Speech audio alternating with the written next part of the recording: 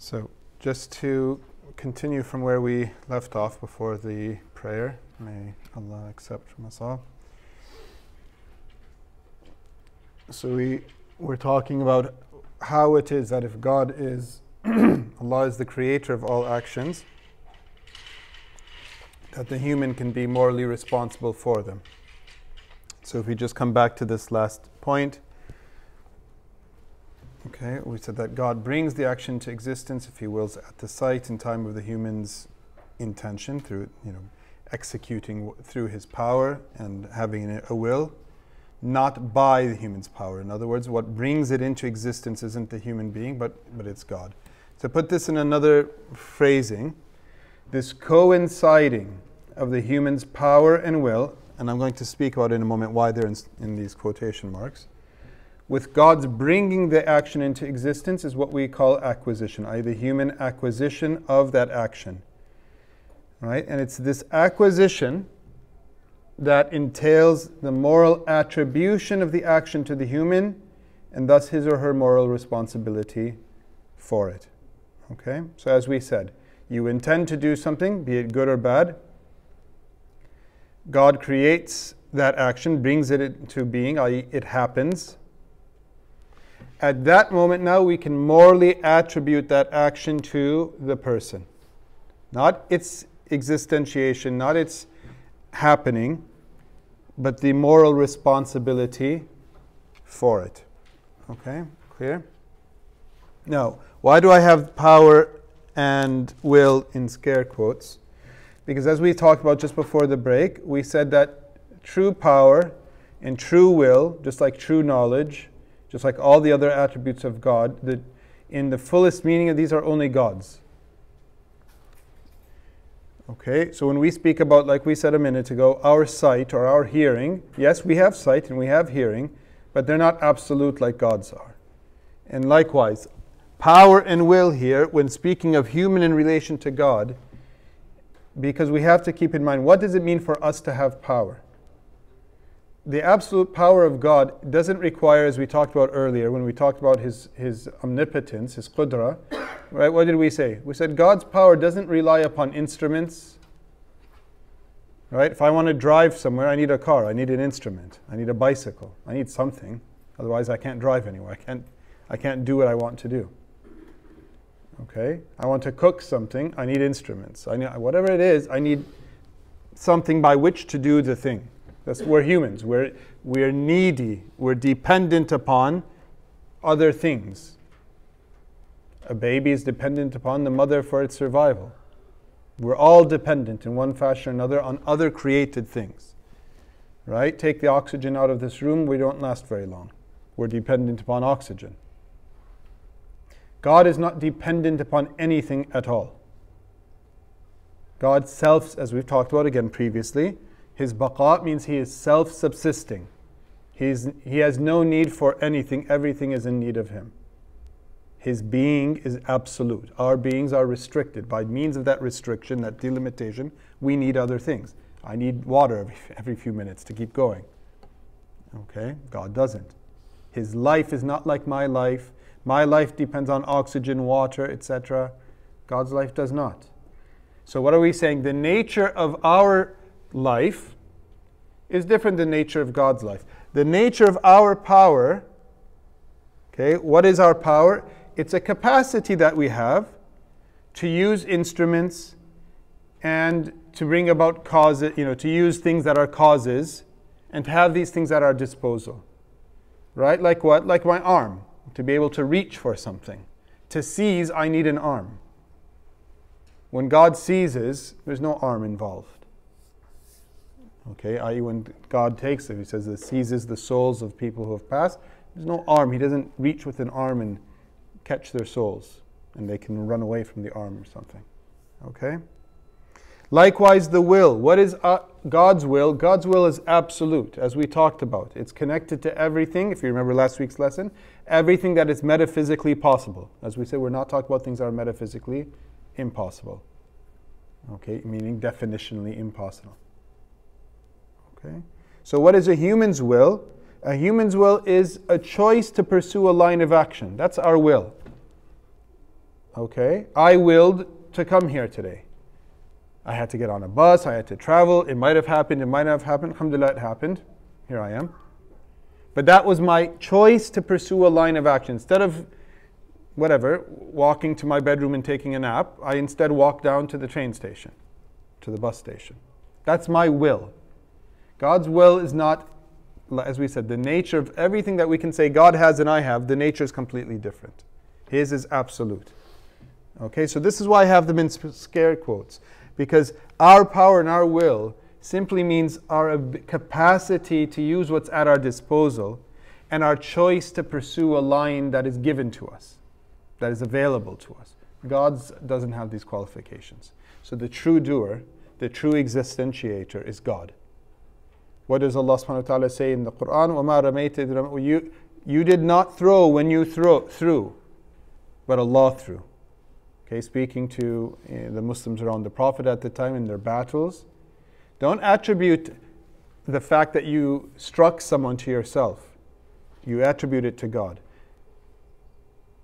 You did not throw negates. When you threw, confirm. So how do you have that? And how in the same sentence are you negating and confirm? It's at which level? At the phenomenal level, yeah, I saw,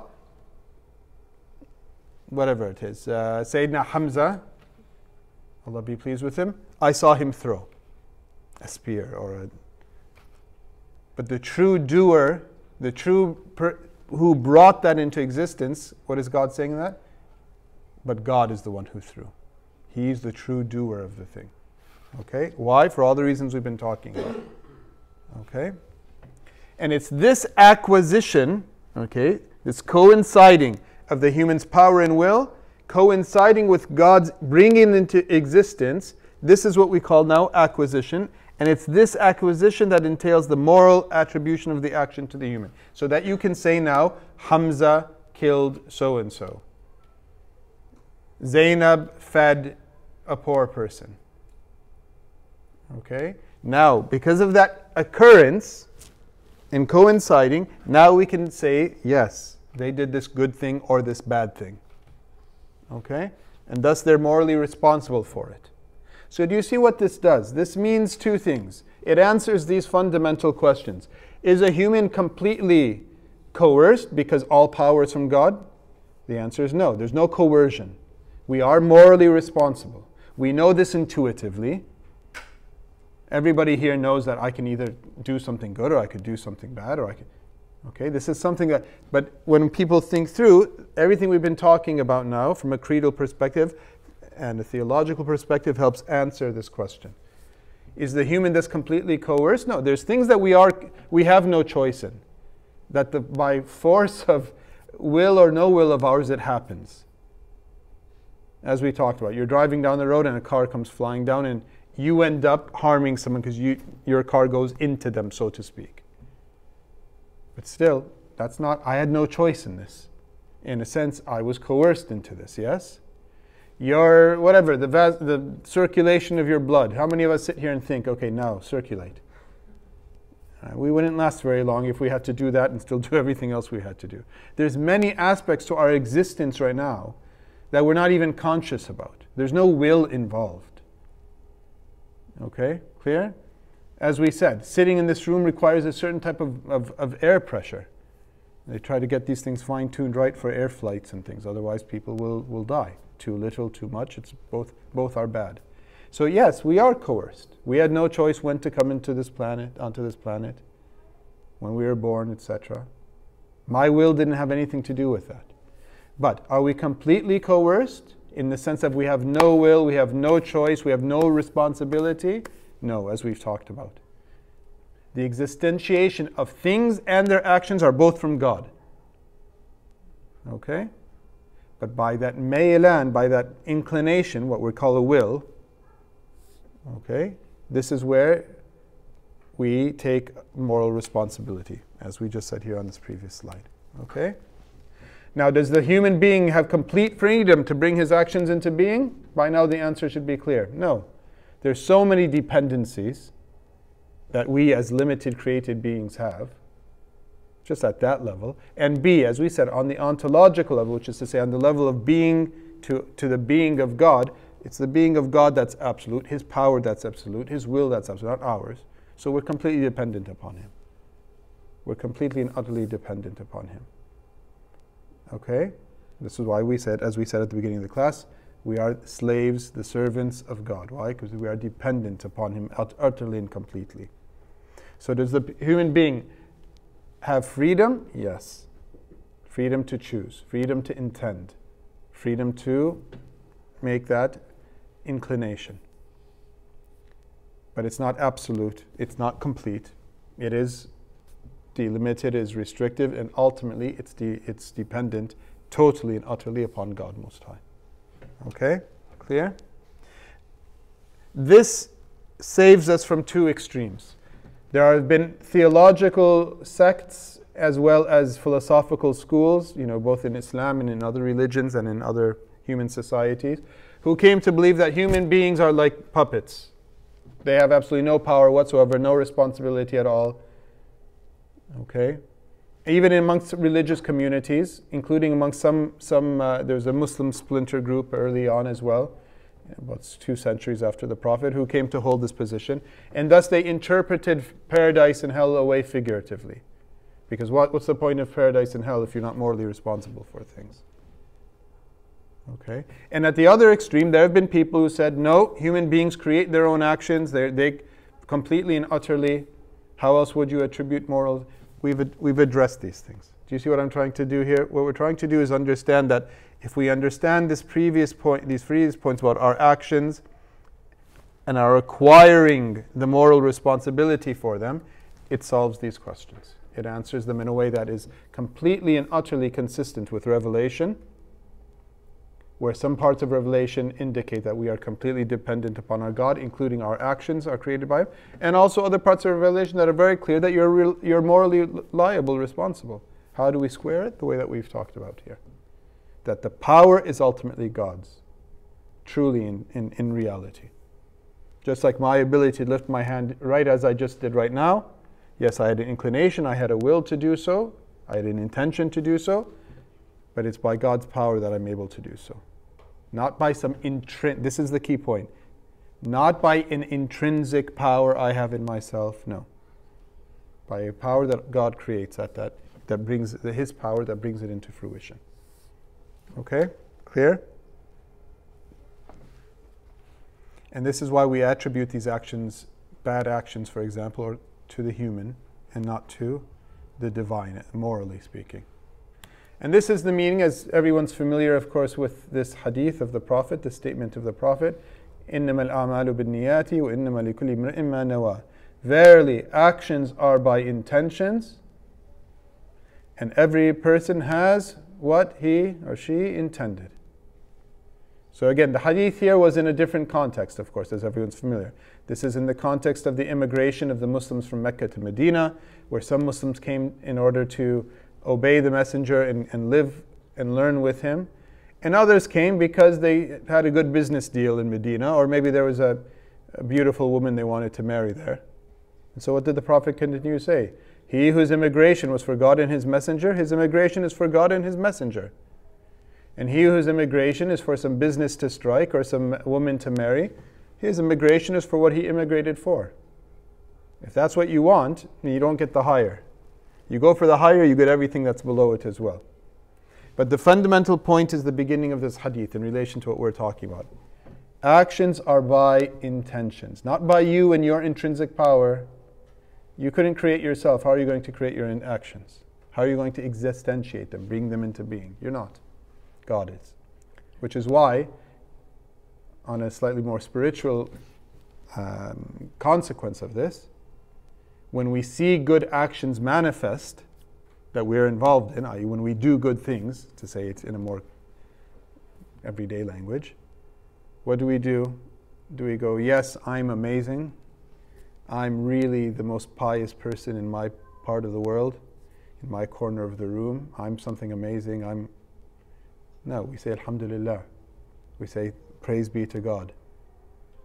We're grateful to God that these good things, morally right things that He loves to see, happen on our limbs, so to speak. Okay? So it leads to what? It leads to an attitude not of haughtiness, not of pride, not of holier than thou, but of gratitude and humility. Why? Because all we had was our intentions. The fact that God manifested these good things on our limbs is a cause of our gratitude. And this keeps one humble. Okay? The actions are ultimately God's. Okay?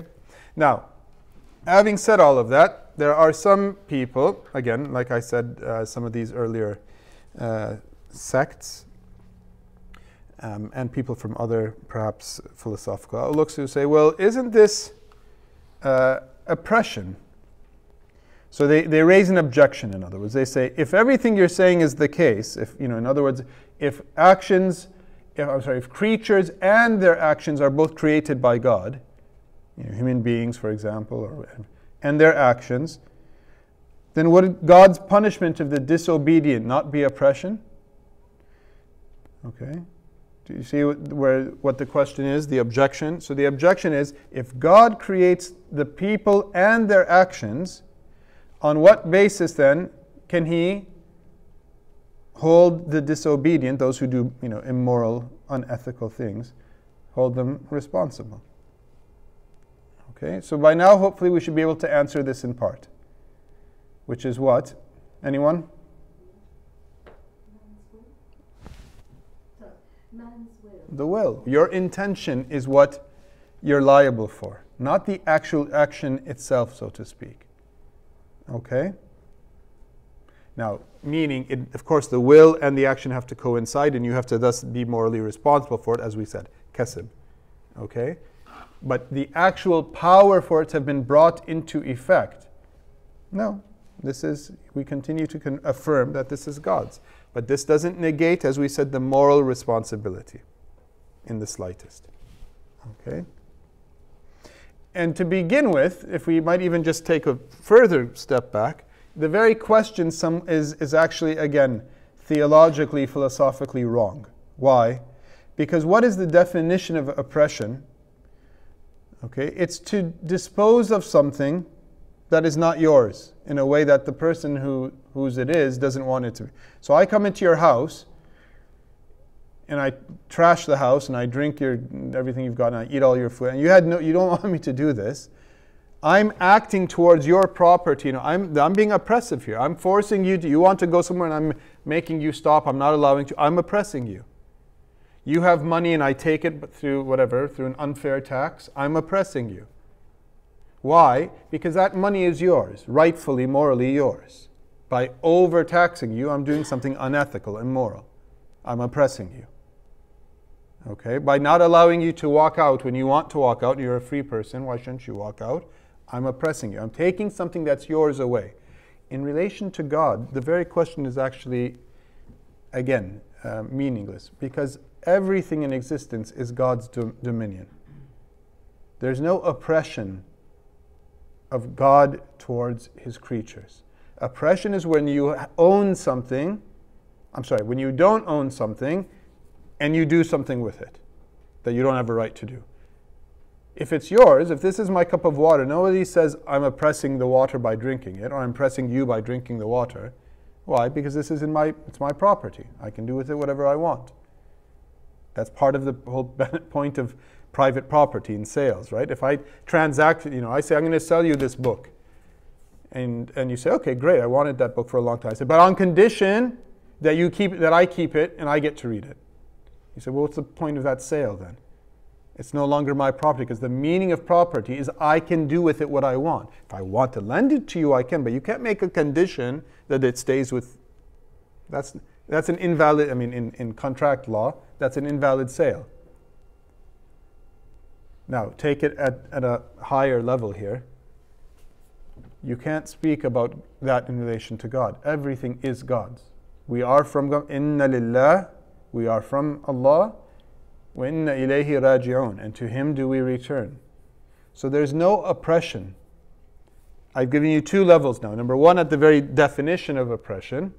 And secondly, because of the concept of kasb, of acquisition that we said, which entails our moral responsibility by our intention, by our wanting to do something. Yes, there's a question.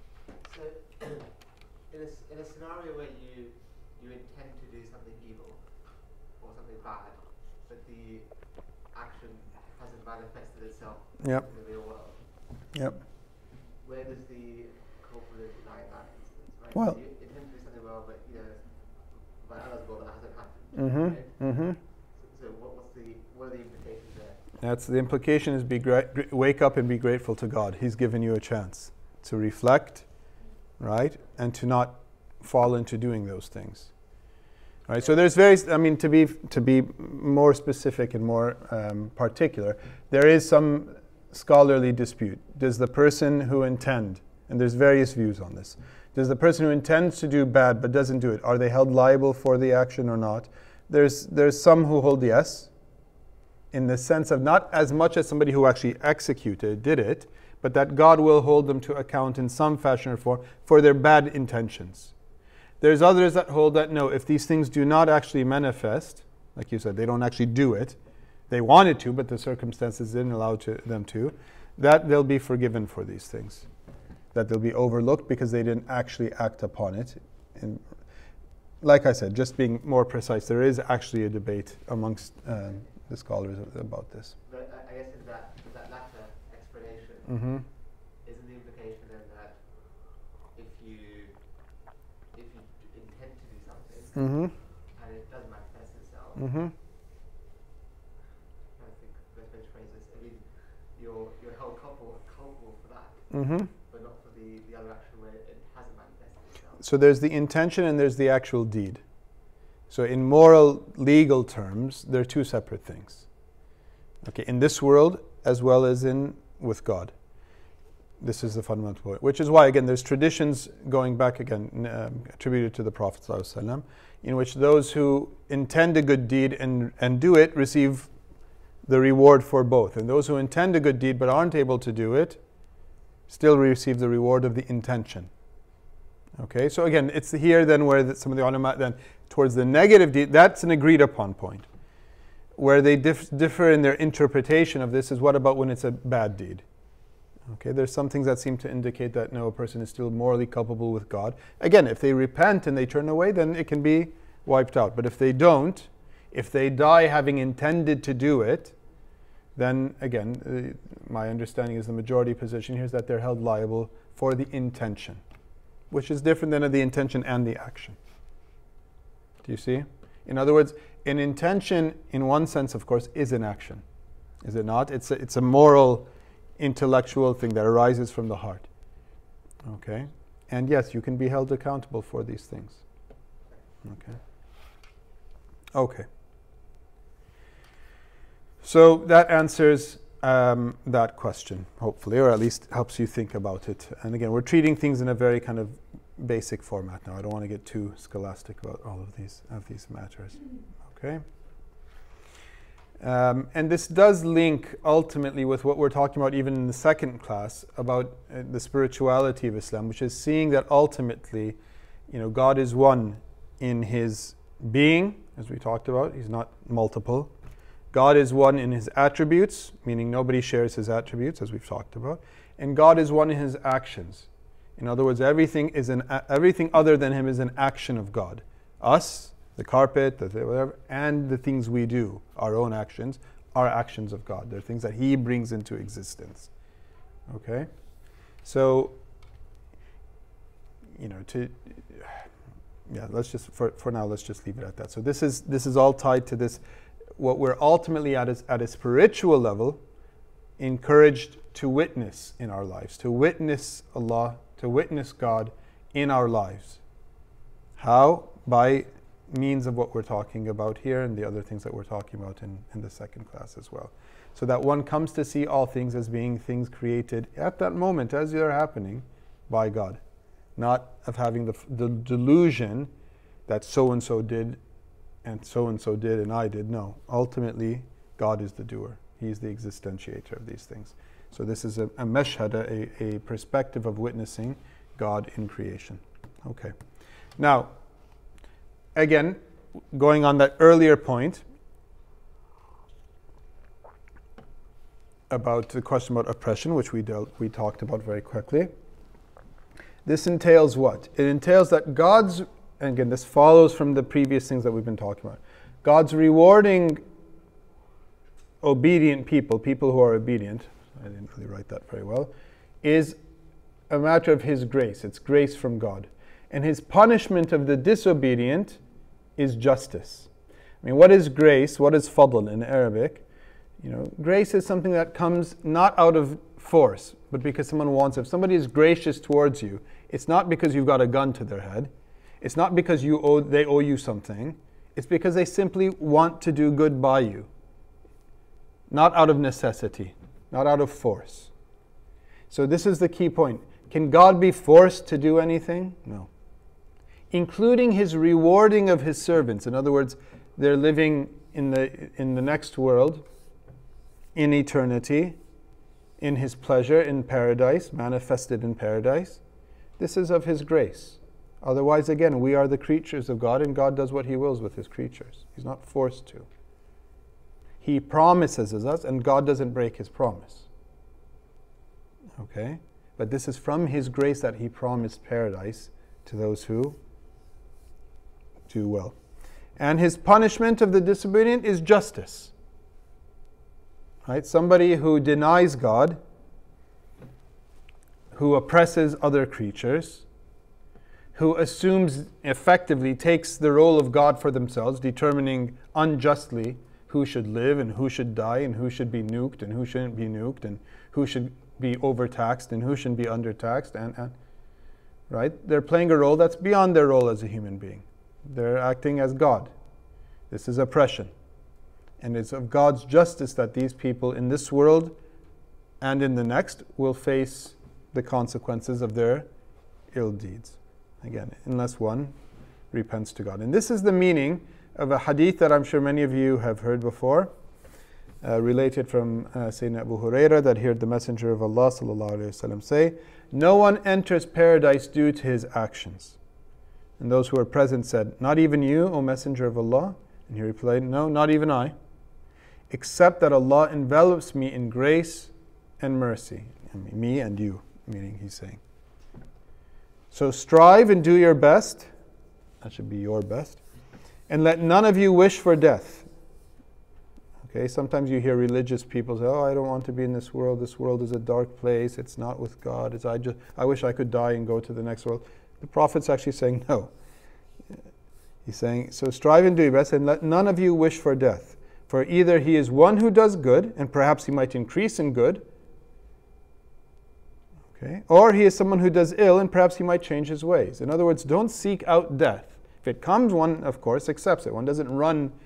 You know, somebody says, you know, there's somebody, you jump to save somebody and you die in the process. You don't, one doesn't run from the prospect of death. Death is inevitable. We're all going to die, and so one has to accept and understand this. But at the same time, one doesn't wish for it.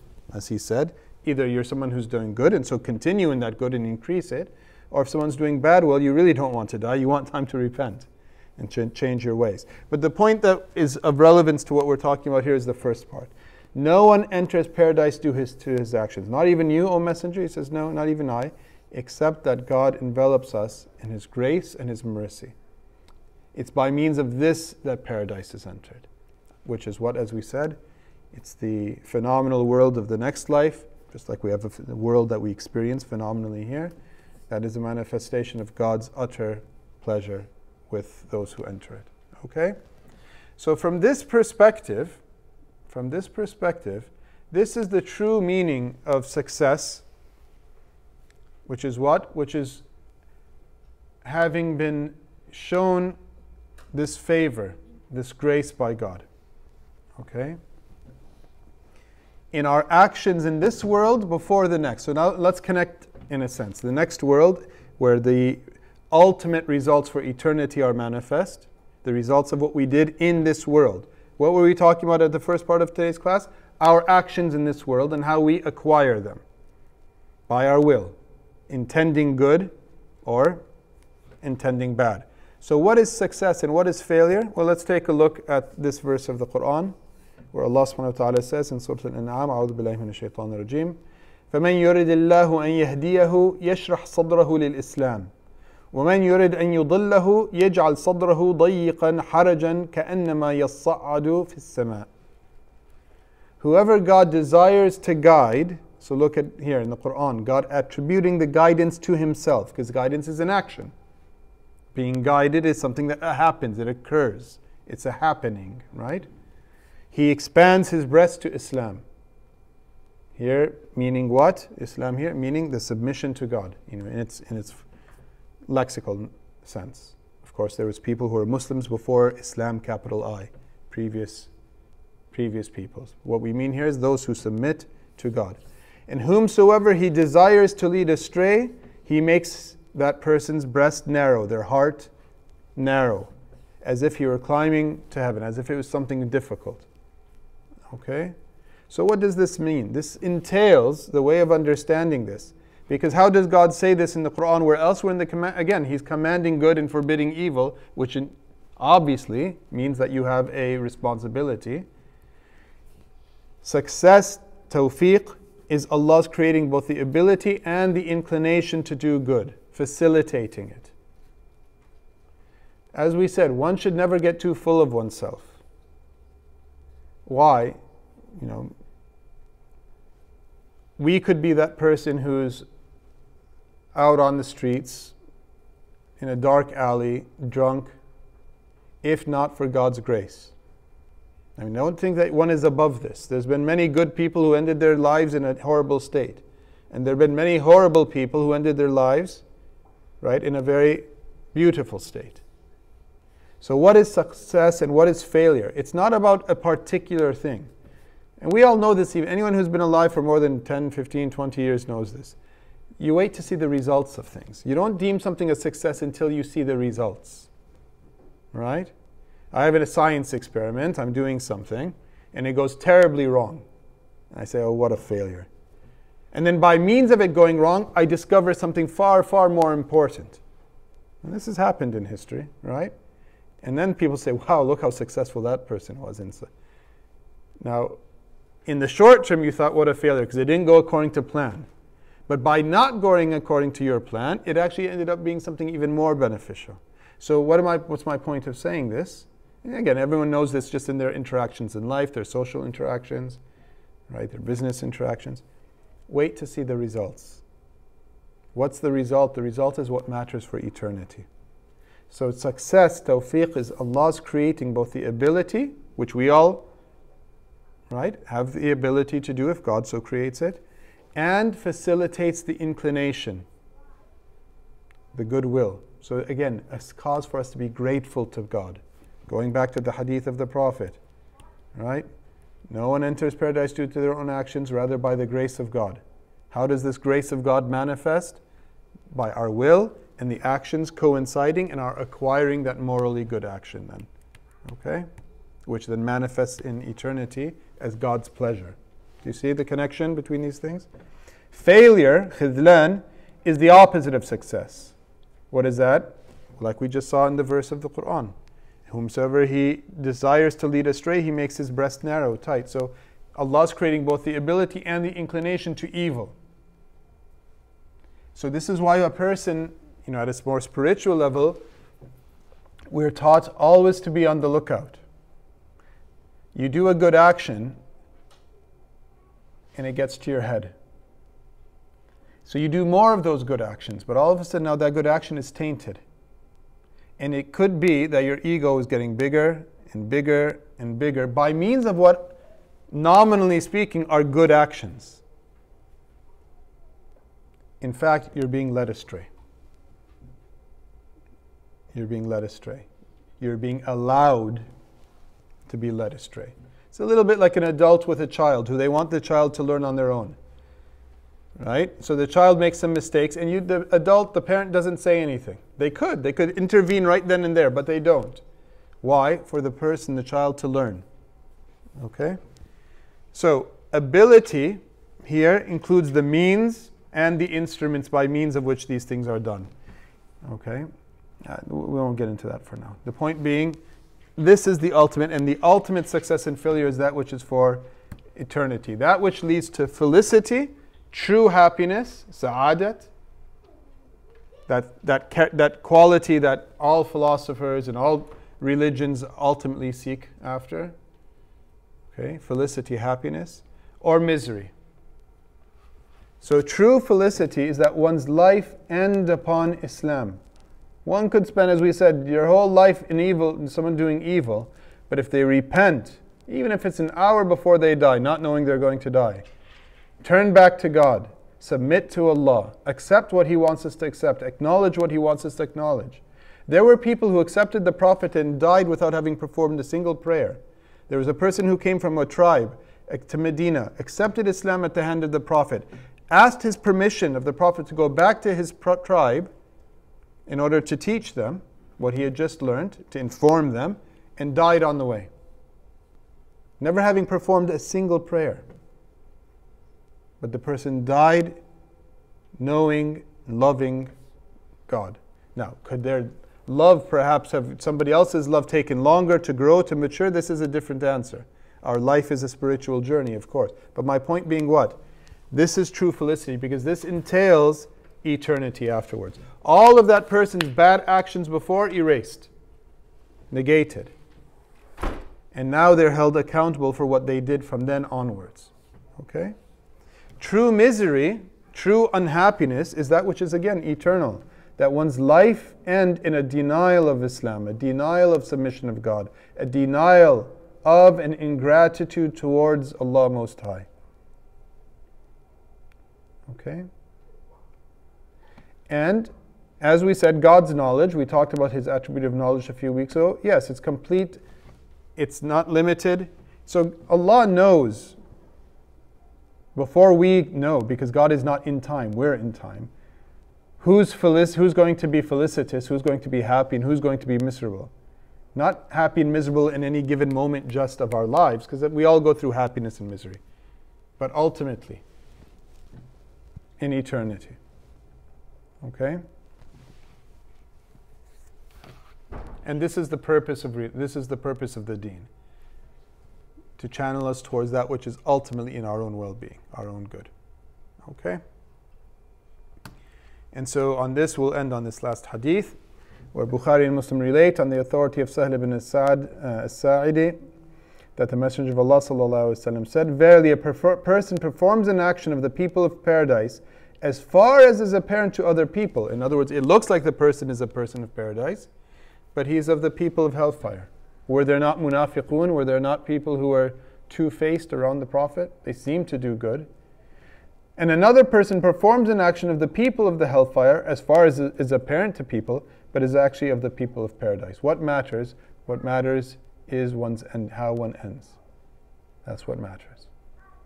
Now, this does not mean bank on it. It doesn't mean go ahead and, run amok and then say, yeah, well, when I'm 70, I'm going to start, then, because usually people die when they're about 80 or 90 or 100 or something. So at the age of 70, just be on the safe side. I won't wait till I'm 80. I'll start when I'm 70. I'll start doing good actions. Because what matters is how I end. Well, no one guaranteed you're going to get there.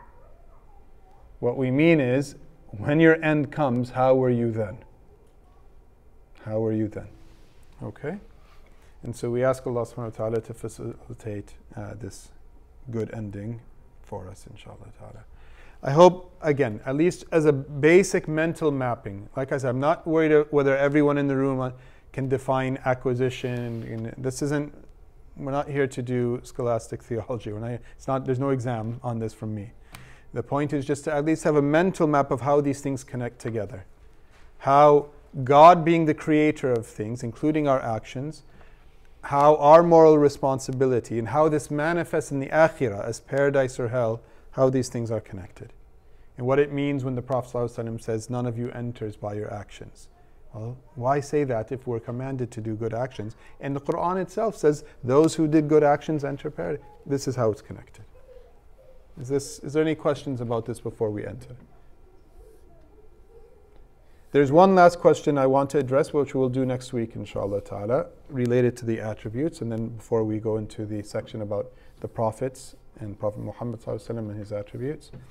which is the question of, again, the existence of evil, why it exists. Not just that it exists, which is what we talked about today, but why? A question that many people have, and somebody I think raised in this question. So hopefully next week we'll touch upon that question, inshallah ta'ala. Sallallahu baraka ala Sayyidina Muhammad wa ala alihi wa sahbihi wa sallam. We'll take just a brief break.